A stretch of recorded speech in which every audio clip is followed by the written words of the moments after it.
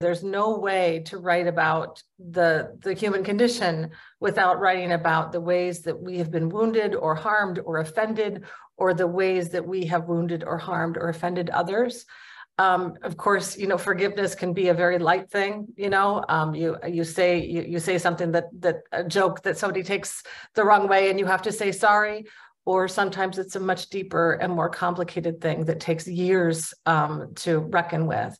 And I think that the reason it's at the heart of so many of the things we do, because we're constantly bumping up against each other. And, there's no way to live this life we often hear without suffering, without joy, without beauty, without loss.